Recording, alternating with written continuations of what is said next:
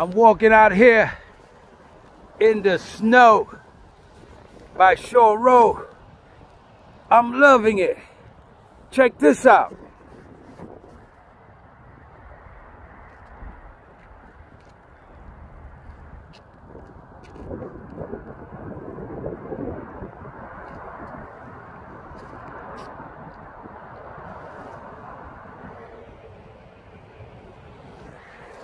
Just imagine, in a few months, it'll be springtime. The leaves, the trees, the birds and the bees, be out here. I just thought I'd take me a walk. Walk about a mile. It's a little difficult to walk in the snow, especially when the wind hits you. But I can use the exercise. It's a beautiful thing. I want to leave you with this one scripture just for you to reminisce, meditate, reflect on Matthew chapter 6, verse 33.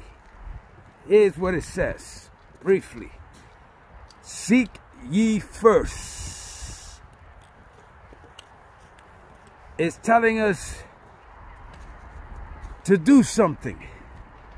It's a word of action. Don't just sit around, wait for it to fall on your lap. Don't wait for someone else to cook that spiritual meal for you. We've gone complacent. Now churches, we sit down, we wait for the pastor or the worship leader or the worship team to come out and start the service, and the show's about to start. We got used to that. There was a time when the church doors opened, people ran to the altar to pray, to seek the face of God. Now it's more like a social club. I'm not complaining. I'm explaining. I want you to know so that we can bring some changes, because there's a wave, there's a shifting coming by the Spirit of God. Wait, watch my lips. They're a little frozen, but I can still talk. Not by man, not by a pastor, not by a movement, not by a denomination, but by the Spirit of the Lord. There's a move, a shifting about to come. I want you to get in on it. Don't wait for it to come to you. It's about to move. You got to move with it. Get in line. Align yourself with the Holy Spirit. Did I say that? Align yourself with the Holy Spirit of the living God. Jesus says, seek. Get into action. He's your attraction. He said, look for it. Seek ye first. That's your priority. Before you do anything else, before you get into anything else, do that one thing. Seek God's kingdom. I'm going to hit some of y'all right between the eyes and the forehead with this, what I'm about to say. So it either make you or break you. See, many of us are seeking different things in the church, positions. Yeah, I got to take my glasses off so I can show you the intensity and the depths of my words with my eyes. Yeah, I want that position. I like that. That's a good one there. There's a lot of fame there. I get famous. A lot of people applaud you on that position. I'm on the spotlight. Is that the way you get when you talk? No, you don't, right? But a lot of people looking for position in church. You want a position? I'll give you a position. Pick up the mop, the broom, go clean the bathrooms. Huh? Go clean the bathroom. That's a position. You don't want that one. People looking for titles. Yeah, I want to be licensed, ordained. I'm an evangelist. I'm a prophet. They're looking for those things. Some are looking for a mate. Yeah, you see her? Susie Q, she fine. Oh, Susie Q may be saying, mira, look at him. Woo, he's got muscles on his eyebrows. He's good. It depends what you're looking for. Some people looking for money. They won't preach. They won't come to your town and preach or to your church unless you give them so much money. It depends what you're looking for. They came looking for Jesus when Judas betrayed him. He said, I will give him a kiss. The one I kiss is the one you want. They came looking for him for the wrong reason.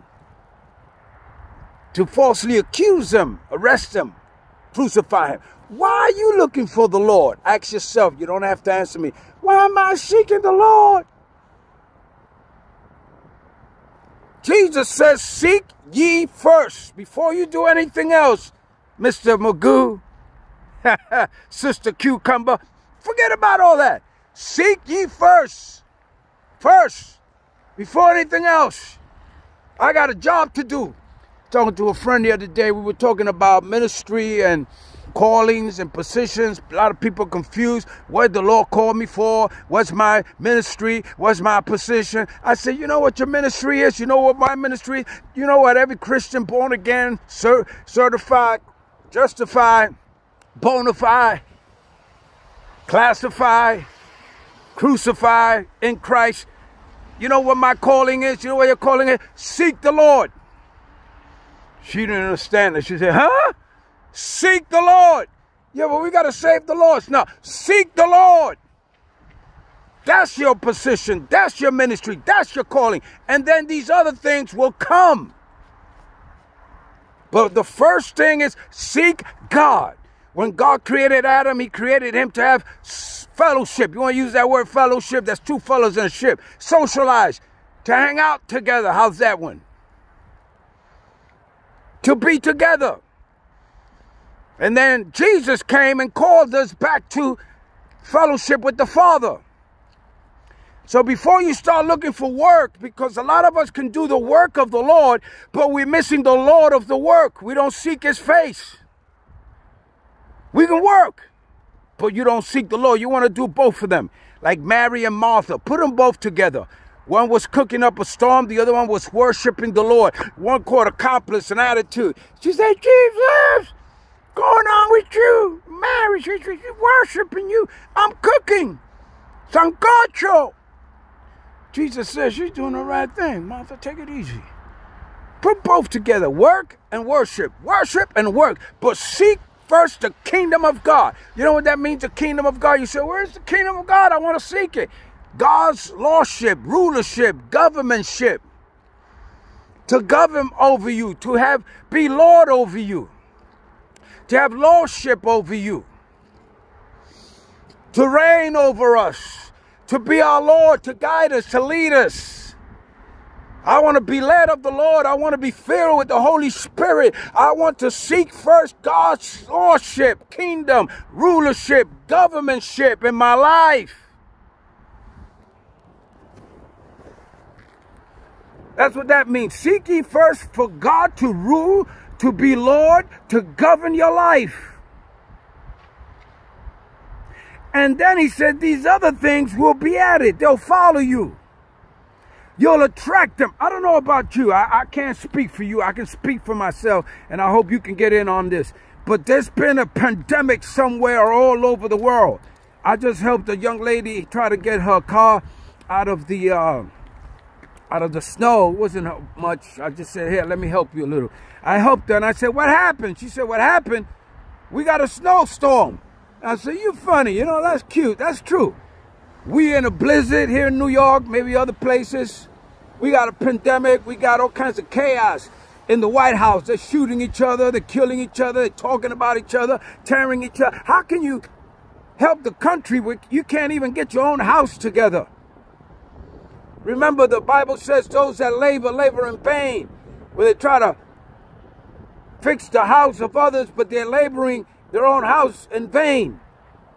So we got chaos all over the world. All over. And the one thing that God wants us to do is to seek him. And as you seek him, God will bless you. So I said, I don't know about you, but myself, I've been blessed in the middle of a pandemic, a blizzard, the White House in chaos. God has blessed me health-wise, financial, health, wealth, friends, people praying for me. I'm still doing my videos. I still do my exercise. I've been prosperous. Can you say the same thing as a child of God? Instead of complaining about stuff, can we say, God has blessed me in the middle of a pandemic? The Spirit of the Lord has lifted me up and has blessed me beyond measure. Now that's the truth. In the middle of a pandemic, God has blessed the church, the people of God, because there's a shifting. God is blessing us because we're going to be the ones proclaiming, declaring the gospel of Jesus Christ in these days, crucial days. So God has blessed us. But our job is to seek first the kingdom of God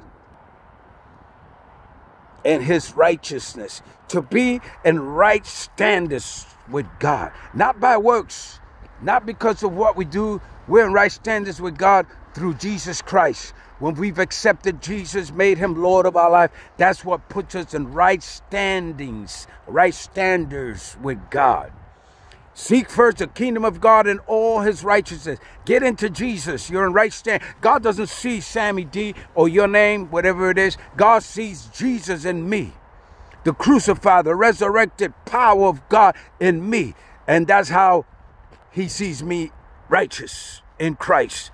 And then the things of this world, the things I need will be added. He'll add it to me. He'll bless me. Praise the Lord. Father, I'm going to leave you with that, though. Father, in the name of Jesus, everybody listen to me right now about the Holy Spirit, touch them to the top of their very souls of their feet. Bless them. Bless again, I pray in Jesus' name. Bring healing and deliverance, salvation to anyone that's in need and crying out to you. I pray this in Jesus' name.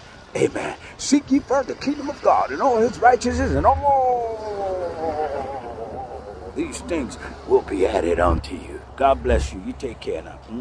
Let me keep walking in the snow. Check it out.